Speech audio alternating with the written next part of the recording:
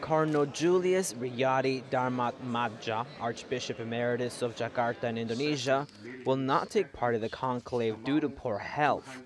At 78 years old, he also has serious problems with his vision. The announcement decreases the number of papal electors to 116. The number could go down even more since two cardinals are evaluating whether their health will allow them to attend.